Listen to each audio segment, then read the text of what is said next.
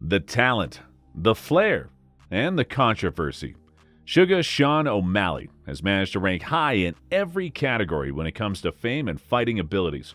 And with his 17 wins and 1 loss record, plus bantamweight gold strapped to his waist, there's no doubt he'll achieve McGregor status pretty soon. I mean, he's already so famous that you think you know everything about him. But you'd be wrong. Did you know that he was disgusted by MMA at first? Or that he suffers from an actual medical condition? Or what about the 2 times he's been suspended? Or doping violations? So join me as we explore 10 fascinating facts about Sugar Sean O'Malley. Number 10. He was disgusted by MMA. I'm honestly not surprised, because what else do you expect from a skinny, underweight 5'11 teenager? The first time Sean saw MMA was in his early teen years, when he took a peek at what his dad was watching on TV, and he absolutely hated it. The idea of fighting was so bizarre to this kid that he couldn't get why 2 men were elbowing each other in the first place. Not to mention he was genuinely concerned about the damage those kicks were doing, and how their ribs were even intact after such a beating. Probably a young teenager. My dad was watching and I thought it was disgusting. I remember thinking, how do they not break their ribs when they get kicked? And why they're elbowing each other in the head? I thought it was disgusting. As a result, young O'Malley went and tattled on his dad to his mom, who forced him to change the channel and put something kid-friendly on.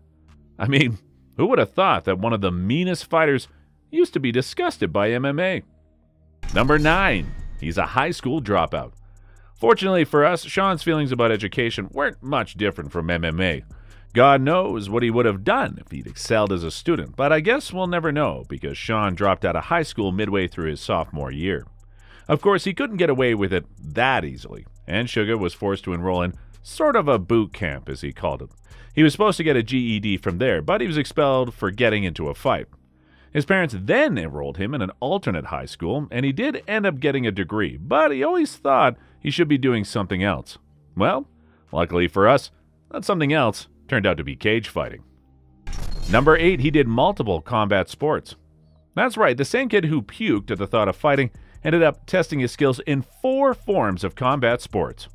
Around the age of 16, Sean accompanied a friend to a fighting gym, decided to give it a go just for the heck of it. Young Sugar couldn't even tell the difference between southpaw and orthodox, so he did what felt natural and found that it worked. The kid's a natural. Yep, that was what the coaches said. Since studying never made sense anyways, Sean was lucky to find something that did, and he's never looked back ever since. Before his UFC run, Sean dabbled in kickboxing, having an undefeated record of 4-0. He also went 2-0 in amateur boxing and 1-0 in professional boxing. And you guessed it, that single win was by TKO as well. Number 7, he's been suspended for drug violations twice. Sean's first violation was extremely risky because it came after only his 2nd fight in the UFC. Sugar had already not fought for a year since UFC 222, and he was expected to fight Jose Alberto Quinones at UFC 229, but USADA gave him a 6-month suspension for Ostarine use. Knowing Sean, you're probably thinking it's something like weed, but it's not a narcotic. It's a performance enhancer. Sean claimed that a tainted supplement was the cause of Ostarine being in his system. And wait, because it even gets worse. Sean waited his suspension out, and he was booked to face Marlon Vera at UFC 239 when he tested positive for Ostarine again. Tainted supplements, I didn't understand that you could. I'm like, there's no way I'm going to test for something if I'm not taking it. Like that was my mindset before. In the end, USADA ruled that it was indeed a tainted supplement, but in between the investigations, Sugar ended up getting another 6-month suspension. And his next fight in the UFC came 2 years after his first. Number 6, he's an advocate for the devil's lettuce. I bet this makes a lot of sense after his drug violations, but the truth is, Sean's mostly stoned when he's not fighting. If you're a hardcore Sugar fan, you must have seen him indulge at least once. Hell, he's even smoked weed with Snoop Dogg. So it's safe to say that Sean and marijuana go hand in hand. Whether it's medical or recreational, Sugar's advocating for it. He feels that one of the best ways people can improve is through marijuana use. And hey, if it makes sense for him, it makes sense for me. That's why he was furious when he heard about Luis Pena and Tim Elliott getting suspended for testing positive for weed. He believes it's embarrassing that this is even a rule in this day and age. Number 5, he suffers from foot drop. Sugar seems like the whole package when he's on top of his game. But there's one issue that keeps sprouting up every other year. Sean's come close to losing quite a few fights because of his leg and foot issues. In fact, his only career loss to Marlon Vera was also because of a foot injury during the match. Well, it turns out that he suffers from a medical condition called foot drop. This happens when one of the nerves in your legs gets damaged. As a result, it's hard for the person to lift the front part of their foot. Fortunately for Sugar, his foot drop isn't as severe as most people. And while it has irritated him over the years, I'd say he's doing well for himself. Number 4, his hairstyles convey different messages. There's no doubt that his hairstyles are the best way of stealing the spotlight. And Sean does claim that's a huge reason why he keeps changing his hair color. Literally, people were just going crazy about my hair. I was like, I want to steal the headlines every fight week just with my hair. But a few of his hairstyles have been known to deliver a message. For example, his rainbow-colored hair in 2020 was in wake of COVID, and the multiple colors stood for all races from around the globe who were facing tough times. Then for his fight against Marlon Vera, he dyed his hair to match the Ecuadorian fan, to show love to his Ecuadorian fans. His recent pink hairstyle matches the packaging for Sweet Sweat, which was a sponsored brand for UFC 292. Number 3, he has a podcast. If you've ever seen Sean's interviews, you'd know he isn't afraid to speak in his mind. And that probably comes from the fact that he can say anything on his own podcast.